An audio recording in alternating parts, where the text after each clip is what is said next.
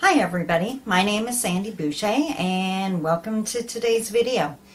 As you know, I work every single day to help people get ahead in their lives, to achieve their dreams, to become happier in their existence, in what they do, to find happiness. So as I was doing my work and working on my latest workshop this morning, I was starting to think of the barriers to happiness. What keeps us from achieving our dreams? And one thing came to mind, loud and clear. And I guess that can best be summed up as that little voice in your head. Bottom line, I can tell you that I think you're amazing and you're fantastic a million times.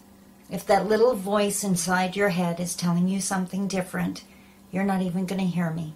And you're definitely not going to believe me. Now, don't get me wrong. I know exactly what that's like. Don't forget, I'm a 10-year abuse survivor.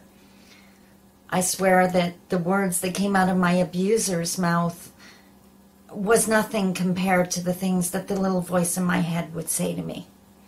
What I'm here to tell you today is the good news. The good news is you can control that little voice in your head. It takes practice. But trust me, it can be done because I've done it. So here's how. Tell the little voice to shut up. Seriously. If I walked up to you today and said, you know what, you're an idiot, how fast would you tell me what I could do with that opinion? I hope quickly.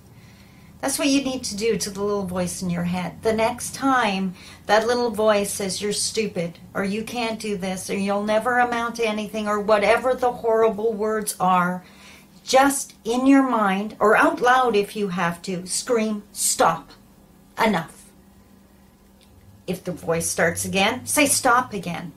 If you have, it's going to be hard in the beginning. This takes practice, so don't be discouraged. If you have trouble overcoming that voice, distract yourself.